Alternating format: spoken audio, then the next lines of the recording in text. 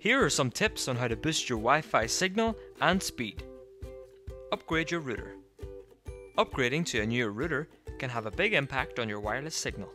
As technology evolves, some older routers do not work as well as some newer models. Get a wireless booster. A wireless booster takes the Wi-Fi signal from your router and amplifies it. This should greatly improve your signal.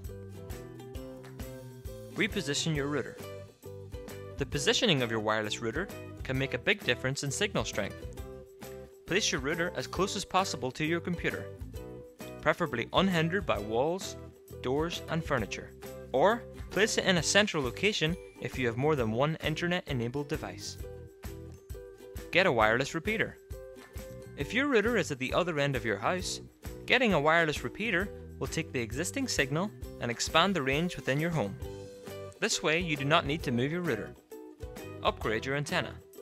Some routers let you remove your antenna. If this is the case, try purchasing a bigger antenna and attaching it to your router. This should improve the range of your Wi-Fi. Change the wireless frequency.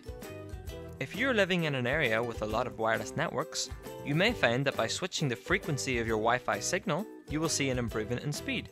Instructions on how to do this can be found in the manual supplied with your router. Make your own booster. A more DIY solution is to create your own signal director by using a piece of cardboard, for example the lid of a shoebox. Cover the lid with tin foil and make a hole for the antenna.